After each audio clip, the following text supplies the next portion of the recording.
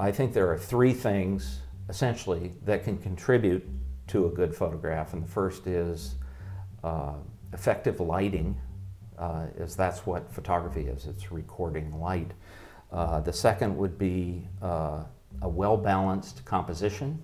And by balanced, I don't mean necessarily symmetrical, but visually balanced. Mm-hmm. And the third would be to have enough technical skill in carrying off the photograph that you don't disrupt either the lighting or the composition. And if you have those three things, I think you've pretty well got a good photograph.